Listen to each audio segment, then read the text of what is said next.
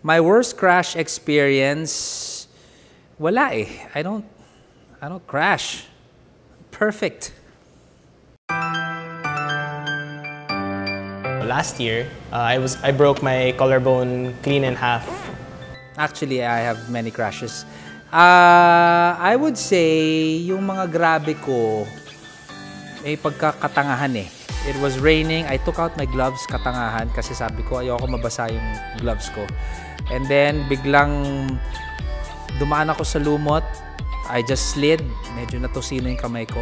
So that was quite a scary crash, and it's always painful to crash like this. It's not good to injure yourself like this. Last 1998, nung nagmo-motocross pa ako, and it happened when a battle for first place. First corner, tinamaan ako ng rider sa likod, so nag-high side ako noon. Worst crash? Actually, wala pa akong crash na nangyari sa talang buhay ko. Then pagdating naman sa Hope de Deuce, after second lap, makukuha ko na uli yung rider, yung competitor ko. Kaso sumemplang na naman ako, pero over the handlebars naman. It was in practice, and it's actually a fast-paced crash. I flew about like 120 kilometers an hour. Yung last na crash ko, suot ko yung D-Air ko na Dainese na suit. So, pumutok yung airbag. Lahat naman sila low side, so hindi naman ganun kasakit. Yung worst crash na nangyari sa akin was nung bago pa lang ako nagmomotor. So, yung gears na gamit ko kasi hindi pa fit sa akin dahil hiniram ko lang siya sa brother ko. So, yung bruises na nakuha ko is just because na hindi fit sa akin yung gamit, not because wala akong suot na gears. Hindi naman sa pagmamayabang or anything. Siguro sadyang maingat lang ako magmotor. Or, yeah, naturoan lang ako ng tama na or yung tamang wastong pagbumotor. Kaya, knock on wood, wala pa akong crash.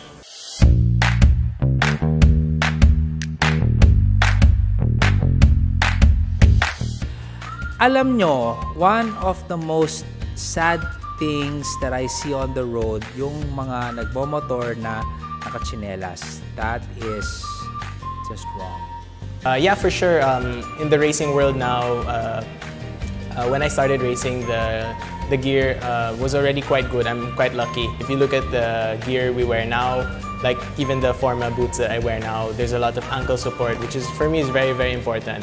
I myself have quite a lot of ankle and foot injuries in both of my feet, so it's really nice to see the gear now progressing and having a lot of support, because it's really good to be safe, and it's better to enjoy your ride and even your crash when you're safer. I was in a trip in India for the Himalayas.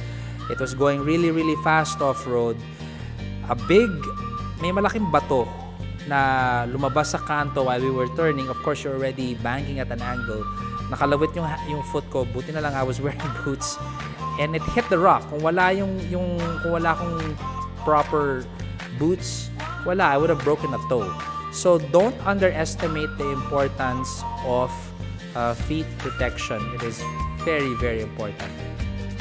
Well, feet protection is very important, no? Hindi lang siya basta necessary kasi when you're riding off-road or motocross or trail riding, pag nagpa-jump ka or naka-hit ka ng ruts or ng bumps, very important yung feet protection dahil talagang kung mapapansin nyo yung boots natin, it's made of different materials kung saan you can grip the tank and the chassis of the motorcycle.